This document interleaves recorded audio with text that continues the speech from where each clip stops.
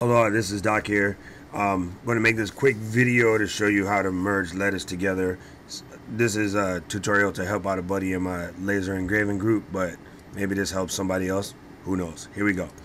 So you say your text in here. Let's just use something really simple for this demonstration. And you click on character. Now you'll notice I already did this before, but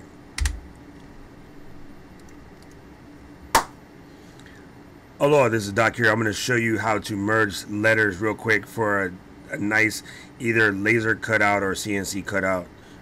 This tutorial was inspired by a question posed by one of the members of my Epilog Laser Fans Group, but let's see if we can figure this out real quick. So you type in the word. Typing is fundamental, Doc. Alright, there we go. So we have our word selected. Click on character, and the first thing you want to do is generate some negative space between the letters. Now if we zoom this in real quick, looks pretty good. I think the Y could be a little tighter to the P. So put your cursor there, hold Alt or Option, and use your arrow keys, and allows you to freehand move some of these letters, make it a little tighter. Most cases it just works. Sometimes you need to add a little extra. Now in the example that he showed, it had a circle, so I'm going to show you how to do that. Here's grab your ellipse tool, pop it in the center. Again, hold down the Option and Shift, or Alt and Shift for PC users. You have created a circle. Let's do the reverse. Take the stroke and give it a pretty obnoxious stroke, like 20. Looks pretty good. I got a piece of Y hanging out, but that's easy to fix. Other than that, it looks kind of sort of okay. Let's make it just a little tighter. I like that little air gap. We can fix that Y piece in a second. Anyway, so now we have it. First thing we're going to do, since I kind of know this fits, is grab the text and press Alt or Option Shift O. I'm sorry, Control Shift O or Command Shift O. Convert the text to outlines. Then you're going to use Pathfinder to merge them together. Knowing that I got a little problem with the Y, I'm going to take this point here and kind of tuck it in.